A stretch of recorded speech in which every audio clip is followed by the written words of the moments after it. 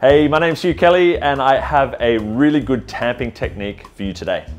Now you may have seen me at the World Barista Championships with this style of tamping setup. Now this was because I found automatic tampers would fluctuate in their tamp pressure from shot to shot. Now I had a really rare coffee that I wanted to execute to perfection as many times as I could. So I used this set of bathroom scales. I'm gonna prepare that shot the same way every single time. So NCD, 3 times, I tamp and apply that 10 kilos of pressure that I was aiming for. Now with pressure applied, I'll rotate 90 degrees each way. And this way I know that I prepared that same extraction and preparation of the shot every single time.